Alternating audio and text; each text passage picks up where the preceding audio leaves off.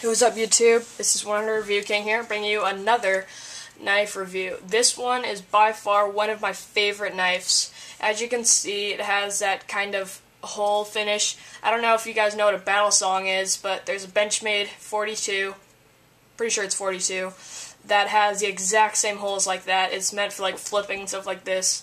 But this is actually a battle song that's spring assisted. I don't know if it's a battle song anymore because it's spring assisted, but yeah. Again, got this on eBay.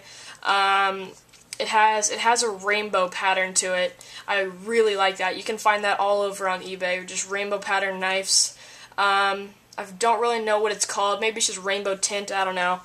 I remember what it is, but I don't remember what it is. I know it sounds weird, but that's how it is. Again, spring operated.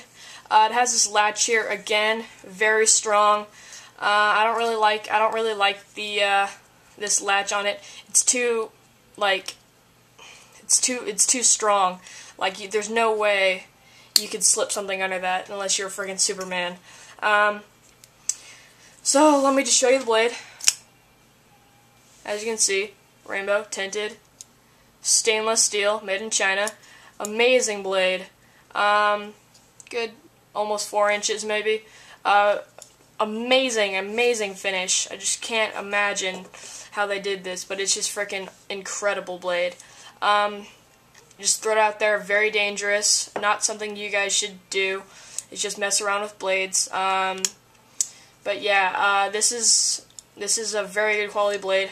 Highly recommended. Again, not a really utility knife, maybe just a showcase knife. But yeah, that's my review on this knife.